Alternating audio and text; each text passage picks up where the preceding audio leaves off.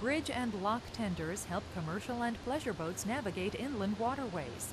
Many boats are too tall to pass underneath certain bridges. It's the bridge tender's responsibility to go through the procedures and operate the machinery needed to safely open the bridge. This involves stopping traffic on the land as well. Once the boat has passed through, the tender closes the bridge, making sure to correctly lock it back in place. The tender then allows traffic over the bridge to resume.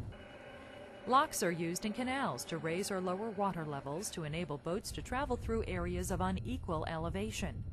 Opening and closing the gates, as well as controlling the pumps, is the job of lock tenders.